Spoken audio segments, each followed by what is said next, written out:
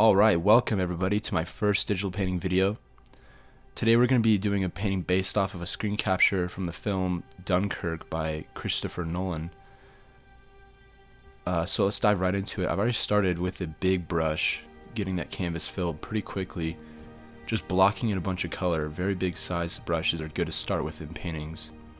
You don't want to start out with too small of a brush because then you'll make some proportional issues later on. So as you can see, it doesn't look very good. Obviously, all paintings should start out that way. They don't need to be perfect whatsoever. So I'm trying to fight the urge to go smaller brushes. Eventually I do to get some details in. Right here I'm already blocking the head with smaller brushes. I'm using one brush so far, just different sizes. There I just expanded the canvas a little bit because I thought it was a little too compact. Definitely want to get that widescreen effect like the film has.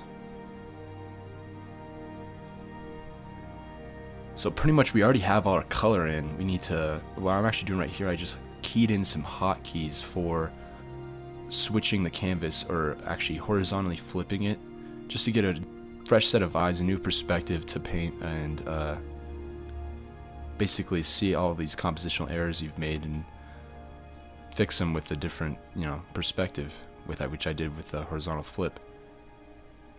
Here I'm already going in with a smaller brush, getting some details in. That's pretty much the rest of the painting here. It's about an hour and 45 minutes I spent on this. It'll be compacted into like 9 minutes in this video. Yeah, I already started out with the big brushes. You want to go big, small. That's always what you want to do when it comes to painting. Alright guys, pretty much from here on out, it's just a whole bunch of details and finishing up the painting. So watch the rest and enjoy the music.